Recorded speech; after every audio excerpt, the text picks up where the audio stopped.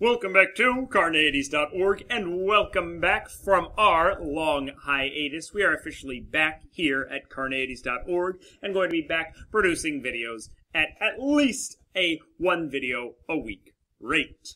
And to welcome us back, we're going to have a full month of paradoxes. Check those out also on the channel going up today.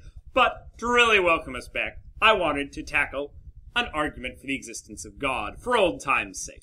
The argument we're going to be looking at here is the modal epistemic argument for the existence of God.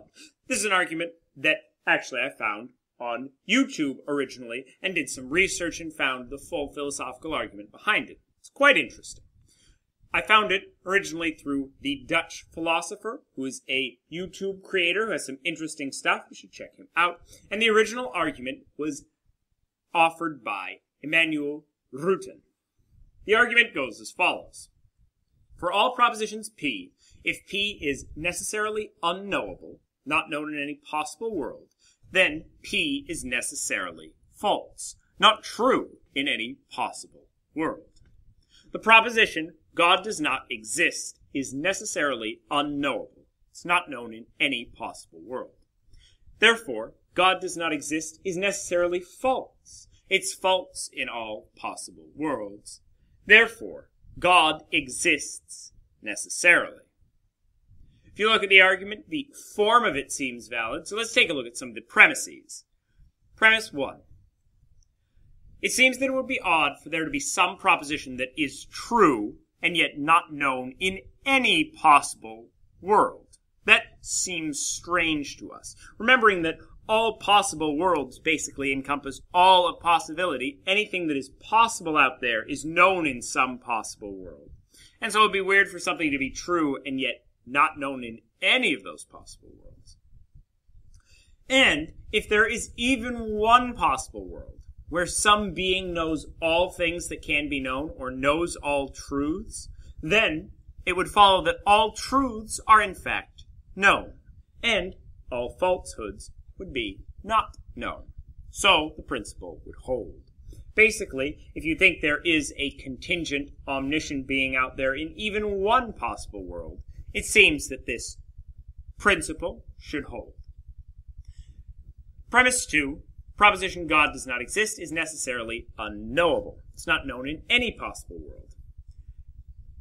It seems that there could be two identical universes, one with God and the other without, and we'd never be able to tell the difference. So it doesn't seem possible for us to know that God doesn't exist. It doesn't seem that there's any possible world where we can really be certain of it. I've argued a couple times against kind of dogmatic atheism, the idea that you can know for certain that God doesn't exist, and it seems plausible that this proposition is necessarily unknowable. Another way to put it is there anything that you can think of that would make you certain that God does not exist? Not just relatively certain, 100% perfectly certain that God does not exist. It's an interesting question to think about. Therefore, 3, God does not exist is necessarily false, false in all possible worlds. Just follows logically from 1 and 2, modus ponens. Therefore, God exists necessarily. Follows logically from 3 with double negation. So, basically, if we cannot know that God does not exist, he must exist. For now, go ahead and offer your comments and objections in the comments below. I'm going to try to get a video up on my own objections to this argument. They're going to be pretty interesting. But until then, watch the new month of Paradox every single day this month.